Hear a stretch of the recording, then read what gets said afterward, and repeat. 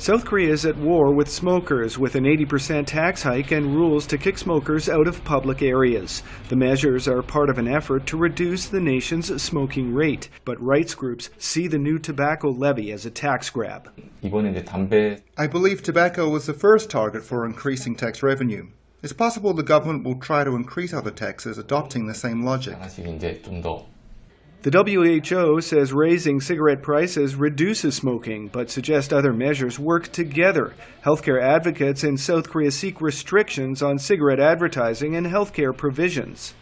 With the current non-price policies lacking, the effectiveness of the increased tax will not be seen. The government needs to put efforts into non-price policies and follow WHO recommendations. Smokers are battling back against the tax by purchasing tobacco illegally on the internet at duty-free and stocking up. Still, the tax hike may have some effect. I bought a lot of cigarettes before that new law, but when I smoke all the cigarettes that I bought before, it's really going to be hard for me to buy the cigarette for a high price. So maybe someday I'm going to have to start thinking about stop smoking.